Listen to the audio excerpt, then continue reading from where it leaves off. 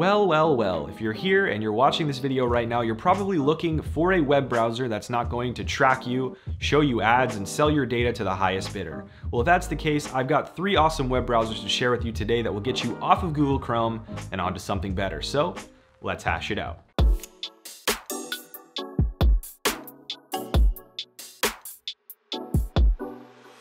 Ladies and gentlemen, it's no secret that Google Chrome, the uncontested juggernaut of the web browsing space, has been absolutely crushing the competition in terms of user base globally for a very long time. However, all of that domination has come at a cost. People who use Google Chrome for the convenience, for the user experience, because it's a great browser, and it is, have also sacrificed their privacy. They've sacrificed, at times, their security. And they've sacrificed a lot of the benefits that other browsers offer in comparison to Google Chrome. So the very first browser that I want to share with you today is one that, if you follow my channel for any length of time, you'd know I'm a huge fan of, and that's Brave Browser. Brave Browser offers the aesthetic and user experience of Google Chrome without all the ads, trackers, and extra stuff that we don't like about Google products. Brave Browser is tailor-made to protect your privacy, to allow you to take control of your browsing experience. And while it's still a relatively new browser, it has a ton of features that a lot of other browsers do not have. First and foremost, Brave Browser offers a built-in Tor browsing plugin, which allows you to open your very own private Tor browsing window, which allows you to browse the internet with a little bit more privacy. And Brave Browser also has a custom ad blocking engine that is super fast and buttery smooth that will make your internet browsing experience much better. However, I think the key feature that differentiates Brave Browser from the rest is that it offers the entire basic attention token ecosystem.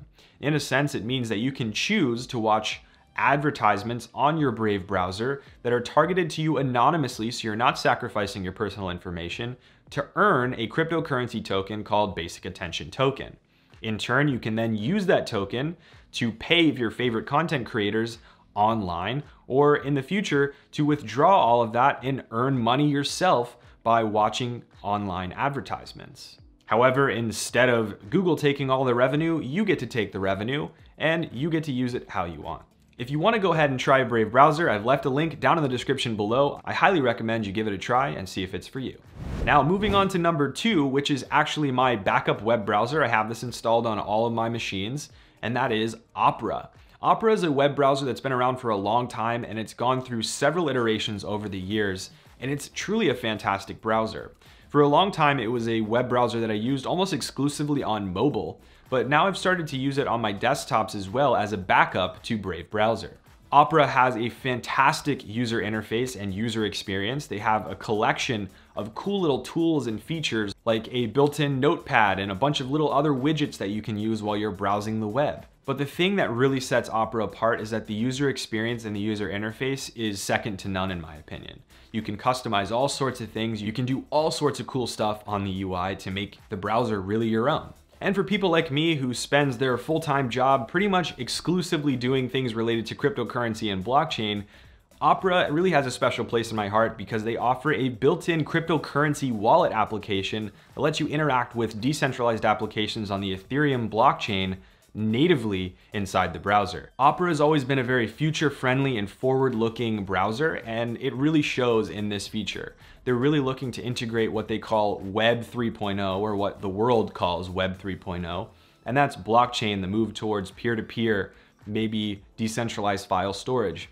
They're really thinking about that and integrating it into the browser, and that's why right now I use Opera quite a bit, especially when I'm developing applications, because I want to make sure it works there, because I think a lot of people are going to be using Opera in the future. However, one of my favorite features on Opera is the awesome connectivity between multiple devices if you have Opera on 2 computers or 2 computers and a mobile device.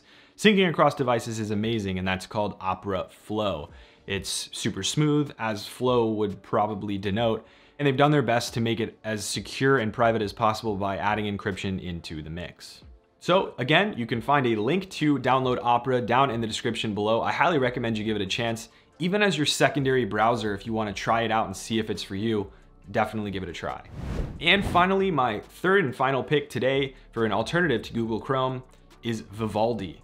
Vivaldi is another browser that is super fantastic in terms of its comparison to Google Chrome. It has a great user experience, great user interface, and it's very similar to Chrome in its overall aesthetic. However, it's extremely lightweight and very nice to your battery life on your devices. Vivaldi is definitely sitting in the underdog position in this browsing market today because I think it has such great features and such a great offering in such a really lightweight, sleek package that a lot of people just seem to miss it. Vivaldi even is credited with being the inspiration from a user experience perspective and user interface perspective for the newest version of Opera that brought, in my opinion, the best changes to the user experience that I've ever seen.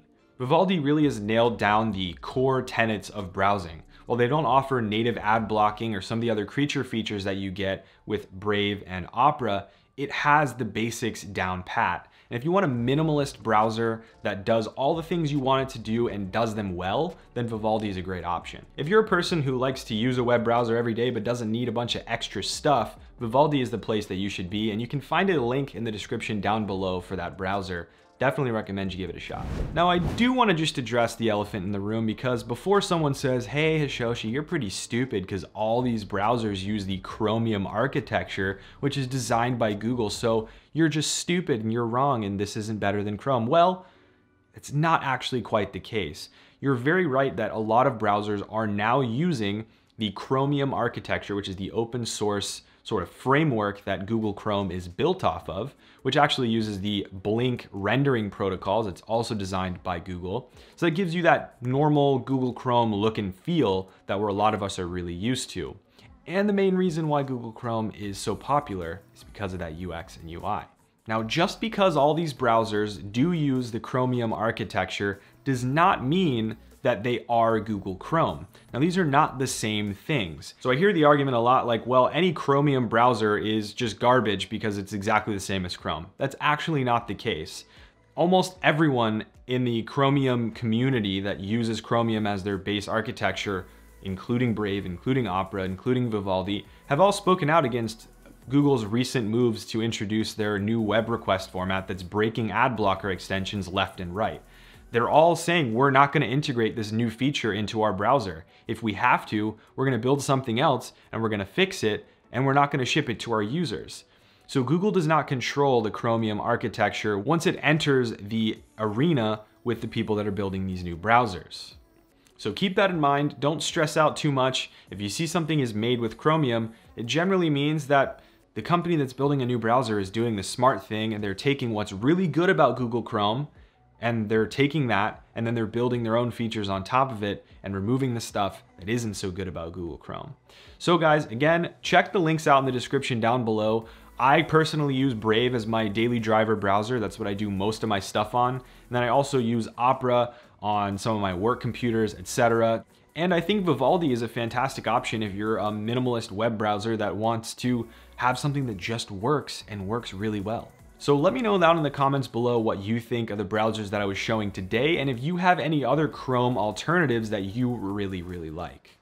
And of course, do not forget to like this video and hit that subscribe button so we can hang out anytime that I post new content. That's every week, by the way. Thank you guys very much for watching. Cheers.